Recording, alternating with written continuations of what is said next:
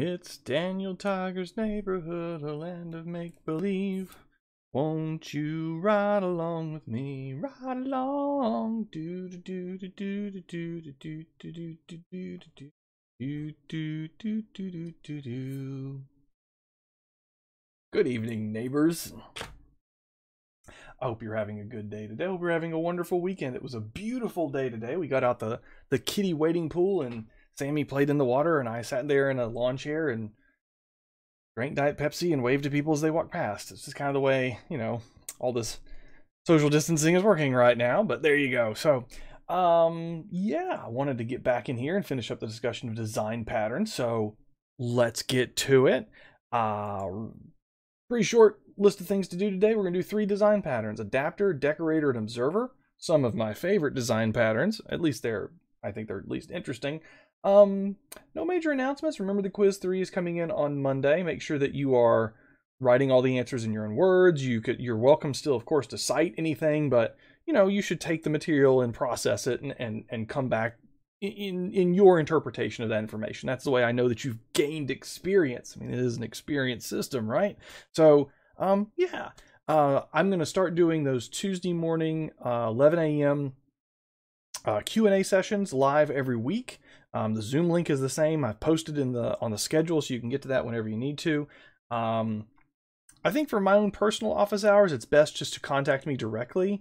I think me just kind of sitting around trying to be available for a certain amount of time for people to pop in, other than that weekly Q&A session, isn't going to work too well with basically my situation here at home, with sometimes having to take care of Sammy and sometimes my wife having to teach Spanish for her school. So let's just do it by appointment. But just contact me. We'll find time. Not a problem. So if you need office hours with me, let me know. Otherwise, general questions, I'll do that 1 time a week, weekly, 11 a.m. Tuesday in Zoom. So let's get to it. The adapter pattern is actually going to be in code as opposed to slides. So let's talk about this right now. The basic idea of the adapter pattern is exactly what you think of when you hear the term adapter. Here's a good one. This is a barcode scanner, and I brought it home for Technology Tuesdays with Sammy. We're learning about how barcodes work. And it turns out it has a standard USB plug. Woo, exactly. When I plug it into my MacBook Pro says, "I have no idea to do with this ancient technology. How do you do this? I only work with these fancy USB-C things." So I have a nice USB-C adapter. Of course, it plugs right in there. Hey, look at that. I'm a pro. I did a USB plug on the first try. That's how you know I'm legit.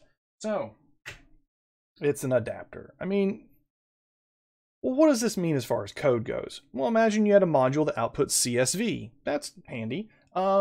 But the other module that I have is going to take JSON as an input. Oh, that doesn't work. I need to find a way to make these two things work together. Well, I could do one of 2 things, the adapter pattern says. One way is to do basically what I did with that USB device. I build an object that goes in between it and knows how to make a conversion. So I'll make a 3rd object.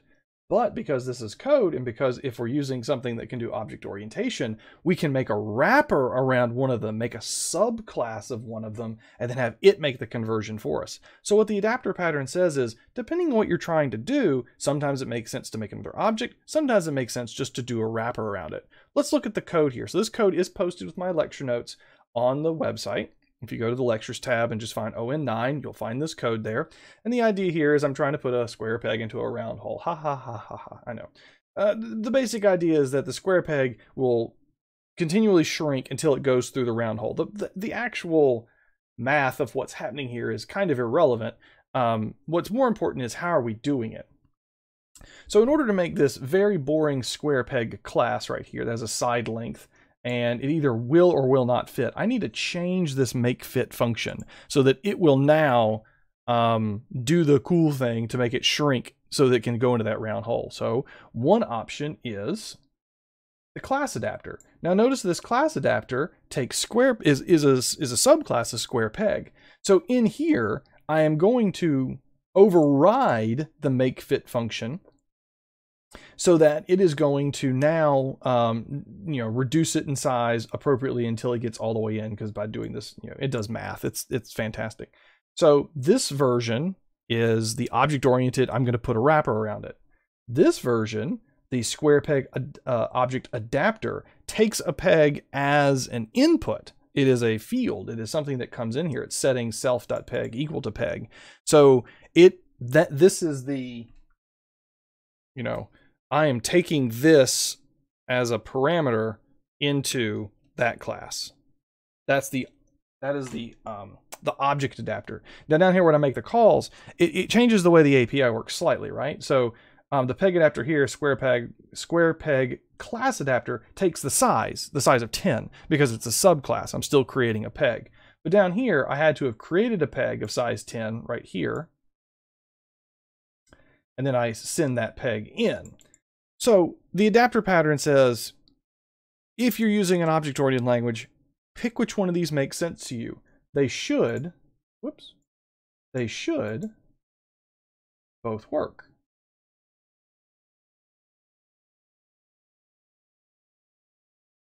There you go. That's the adapter pattern. So if we go back and look at our types of patterns here.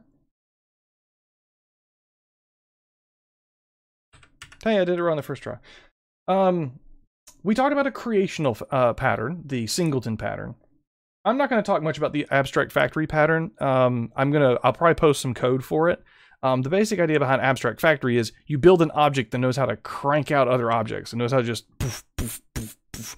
That could be very useful if you're creating a bunch of connections. For instance, you need to spawn a whole bunch of connections for a bunch of other objects to connect to. That's where you might want to use that one.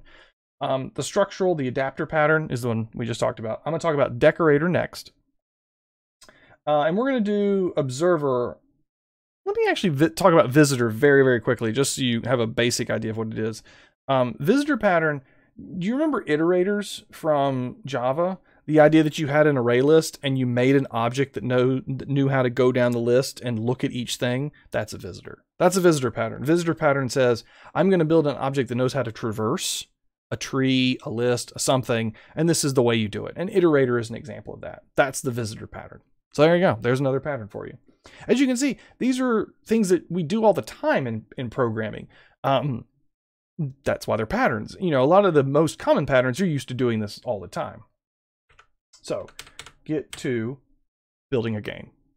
Wait, you're going to do decorator pattern. I know. This is actually one of the most common ways that we look at the decorator pattern. So let's assume for a moment we're building a side-scrolling shooter right here. This is Gradius 3. I think it's 3. Looks like 3. Okay, so we have Gradius 3. We have a ship, a player character ship, some non-player character enemy ships. We have power-ups that you pick up, and these power-ups can do various things, like affect your movement, change your weapon type, make your weapon stronger, yada, yada, yada. So we have a bunch of things like that. Now, imagine we were doing this straight up, just normal object-oriented, okay? What are some things that we might have for our ship class? Well, as fields, you might have position, health, everything that has to do with the weapons. And then for methods, you might have movement, shoot, get hit, all those sorts of things. But most of the NPCs have that too, right? Because the bad guy ships move and the bad guy ships shoot. And they can get hit. Would I be duplicating a lot of code? Here's a more extreme example. Let's imagine any role-playing game you might think of. We might have a human warrior, and then supreme human warrior, and an elf warrior, and supreme elf warrior. Which fields do you put in which class? Do you have a human and an elf? And that's one way of thinking about those classes, those races. And then they're both warriors. So do we put all of the warrior code in warrior, or do we put it all in the human class and then you just invoke certain ones if they happen to be a warrior?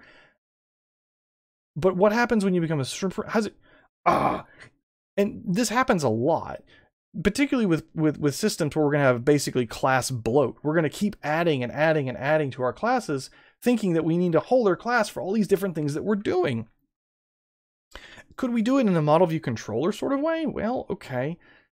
How would that work? So the model would be the data of where the warrior is, and the view would be how we just, okay, maybe this pattern isn't the best one. The controller part kind of makes sense though, because we're going to change the way this thing behaves in all these different scenarios. So yeah, a heavyweight controller that manages all the classes and interactions. The lightweight model, yeah, okay, maybe some basic information about the game object and then some way of drawing it. All right, maybe there's another way of doing it.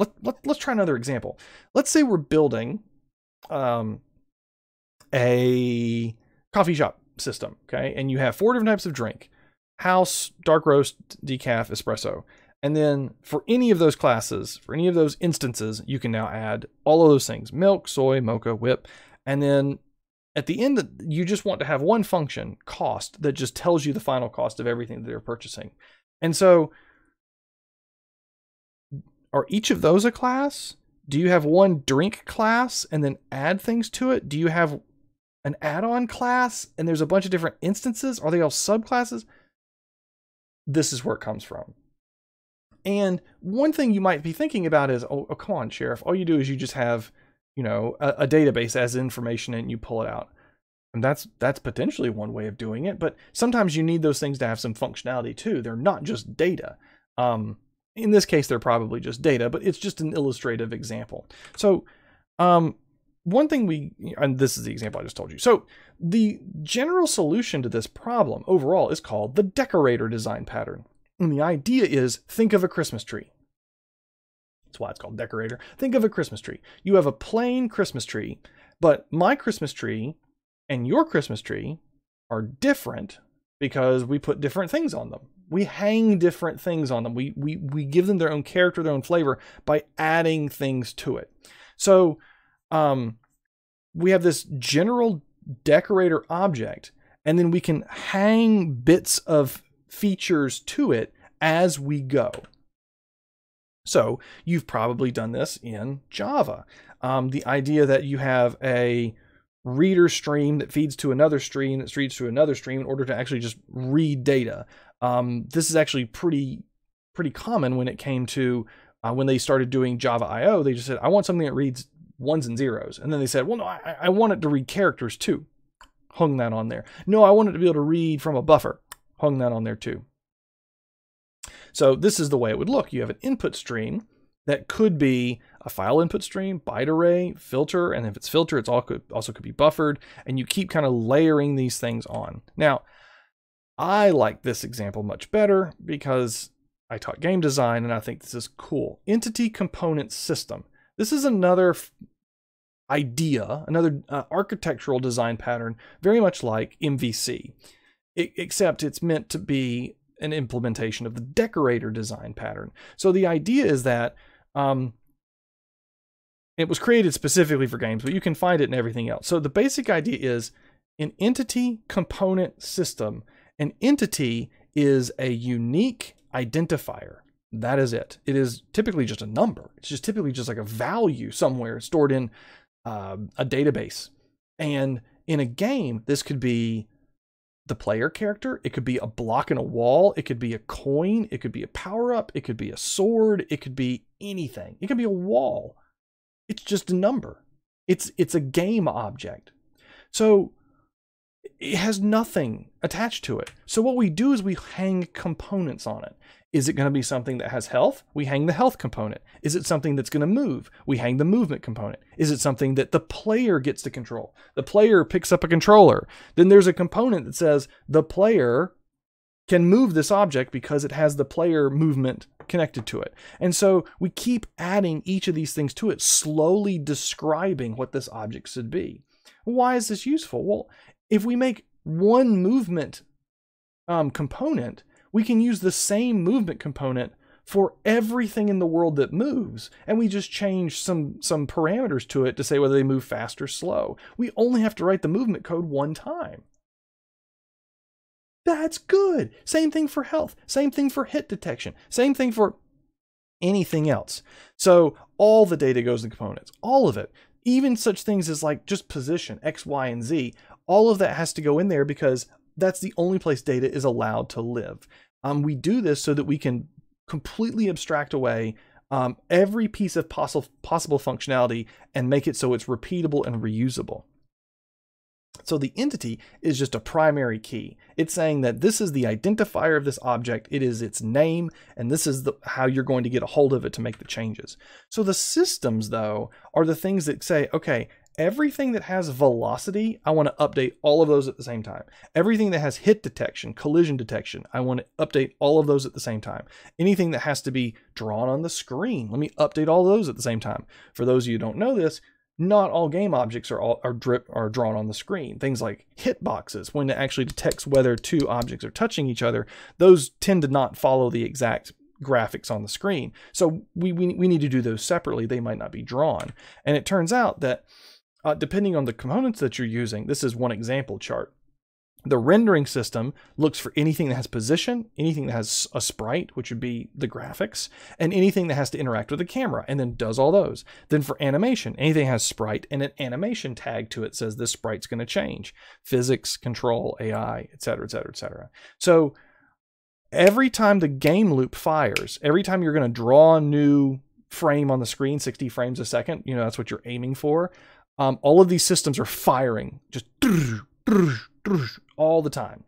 And it's because it can do this because the systems know everything on screen that they have to talk to and nothing else. So it allows it to be able to do this. There's some one of the most popular current well, it's not open, but free game design tools that people use. Unity is completely based on Entity Component System. It's a little bit, they do a few weirder things with it, but its core idea is still Entity Component System. So this is Decorator. Decorator says, instead of making a whole bunch of classes and then trying to figure out how you make subclasses, make like just a placeholder and then hang all the functionality on it. Pretty cool idea. Pretty cool idea.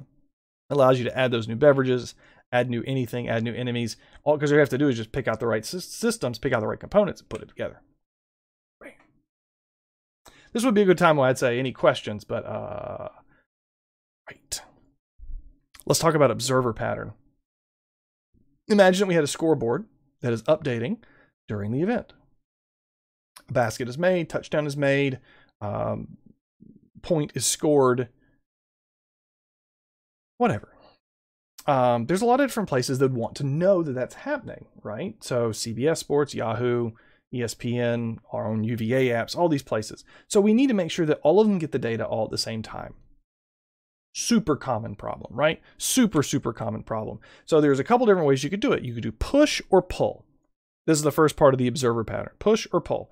A push means that the data source, so in our case, John Paul Jones, every time something happened, it would say, hey, everybody, something's changed. Hey, everybody, something's changed. You know, it's pushing the changes out. A pull means that all of those entities are coming back and saying, hey, JPJ, anything new? Hey, JPJ, anything new? Hey, JPJ, anything new? And you can imagine that pull is really, really taxing on the data source, because if everyone's constantly asking, it's no, I can't handle it all. So we only use pull in very specific scenarios. Push is much more common. Let the data tell everyone else when things have changed. Okay. So the observer pattern says the subject itself has some collection of observers, and that collection of observers is typically like a list of things. Okay. And there's a functionality that says I can register this observer, I can unregister it, or I can notify all my observers. So register means I've added a new thing I need to tell. Unregister means I don't care about them anymore. And then notify means I need to update them. So with all these, I'm pointing at the screen as if you know what I'm pointing at. Let me use a mouse. So this observer superclass here. So concrete observer A could be ESPN. Concrete observer B could be a newspaper or whatever it might be. Okay. Am I out of slides? Oh, I was out of slides. Oh, good. So now let's jump over to the code. Click. Okay. So here's my scoreboard. Okay. First thing I'm going to do is create a set of observers and set the current score to 0. I have attach and detach speaking as my two functions here for adding new observers to my set of observers, and the notify function for every observer in that list, update that observer. Okay, and it has a property of the current score, and then there's a current score setter as parts of the scoreboard itself. My observer class sets the subject and the observer state, and then update is coming from is created by the concrete observer. So this is making a subclass of that. So here the scoreboard, a concrete observer is created, a concrete observer 2 is created of the same class. They both attach themselves to the scoreboard. When I call scoreboard.currentScore,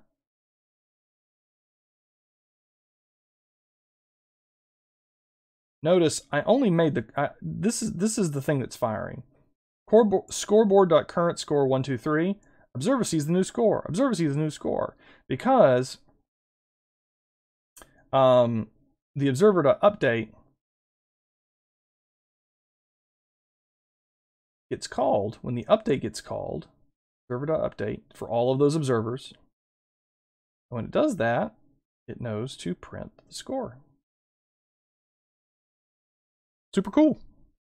So in this way, I've created some objects that know how to listen for this change, for these push changes, and then can update as they need. So you could use this potentially for you have an application where you are constantly watching a database or something like that, and whenever that database changes, you need to update a bunch of things on the screen. Or maybe, for instance, you are writing a maybe like a local Twitter app, and it is getting pushes from the Twitter API whenever a new tweet comes in, then that is being pushed to tell your app to be updated. Or maybe you update multiple things in multiple places in your app. This is a pretty common problem, but that's why we have design patterns, right? A design pattern is an accepted solution to a known problem. The architectural design patterns we looked at were for large level things, high level things. How do you put together the entire system? How do you think about the system itself? These design patterns, the software design patterns, are all about how do you solve common algorithmic challenges, common, problem solving challenges within your system. Being familiar with design patterns is very important for software engineers. There was a time where we used to tell students you had to memorize X number of design patterns. I don't really believe in that.